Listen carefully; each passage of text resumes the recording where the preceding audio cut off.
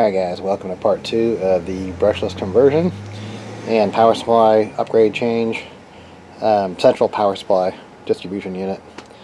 Alright, so I've printed out, I think I showed this in the other video, I printed out the new 55mm spindle mount there. So it's actually an extended spindle mount, which actually adds more linear bearings right here to distribute the load better, so you have less wobble. I made a video about it, so you don't have so much play back and forth this way. Alright, so I got that going, electronics box. So now I gotta take this one off, this other spindle, take this top part off so I can add the bearings and slide it down. Yeah, I take the whole top part off and this just comes right out. And as you can see, I have some snap rings in there, some bearings. So, I mean, these are pretty much identical, my new piece and the other piece, but what I had to do is I had to open it up. All this will be my Thingiverse page, where you can see how this is bigger here. Plus, I had to actually, I mean, it's pretty tight here in the holes, but I had to make it a little bit bigger here, so it would clear the actual, like the fan on the brushless. It has the same sort of fan that's actually larger than the diameter of the motor itself. Alright, so I'm going to get that on there. I'm going to swap over the bearings, snap rings.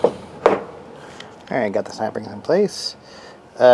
So I print this out in 100% infill, so that means it's 100% plastic. There's no crisscross on the inside. It's not hollow on the inside. Like with CNC, weight is your friend.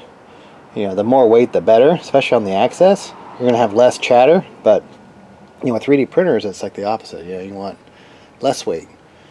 Because actually more weight actually creates ghosting artifacts. Alright, so that should just go down like that. Alright. Get the new spindle, bolt it on.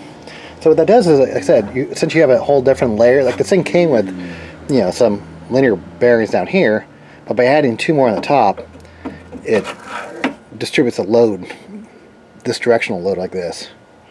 I can't remember what if I said this was 400 watt or 500 watt, but it's actually 500 watt, and that is actually 200 watt. So this is actually one that comes with the higher end 3018. But like I said, I'm also gaining rigidity here. I'm going from an ER11 to an ER16. Alright, so I shrink wrapped all the wires, and I'm starting to debate if this is actually a good idea or a bad idea, because in case I have to troubleshoot a wire, it's going to make it more difficult if I get like a broken wire. So I don't know, I think I'll keep it on there, but yeah, I guess that could be CNC.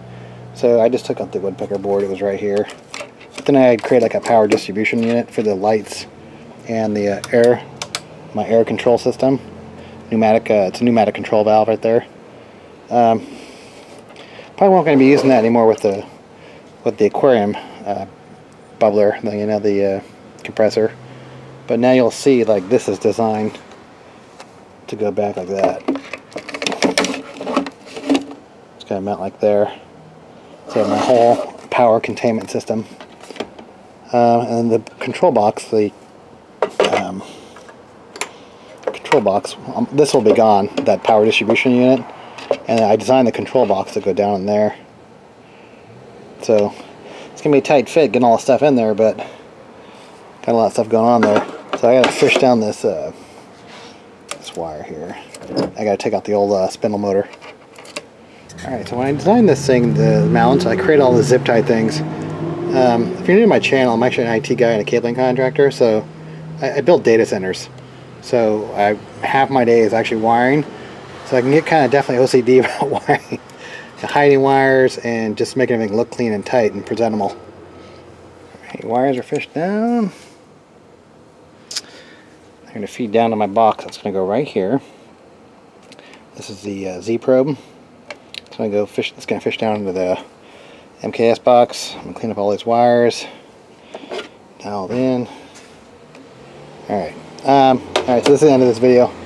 Be back. I got to 3D print the rest of the stuff. I've already designed most of the stuff, so it's got to print out the rest of the stuff and get it finished. But yeah, I'm excited. Yeah, I mean, that'd be cool if I could cut some steel. I don't know. Alright guys, cool.